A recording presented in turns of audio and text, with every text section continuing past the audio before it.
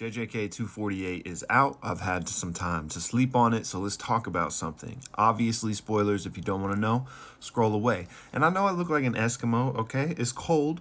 I'm tired. Leave me alone. Let's talk about our glorious king here. Unfortunately, the translation for when Sukuna was talking about his body, he used the word corpse. So, unfortunately, y'all, I think it's Gojo. Psych! Did I just psych you in the year 2024? Yeah, I did, and there was a good reason for it, because he's coming back, okay? I don't care that they use the word D-E-A-D. Of course Sukuna would use that to describe Gojo. The man cut him in half. He definitely thinks he's gone, but he's not. There's so much evidence, too, and now they legit grabbed man's body. Like, have you ever heard of Chekhov's gun? I'm not saying that, like, Gojo's coming back, complete second awakening, he saves the day, the story's over.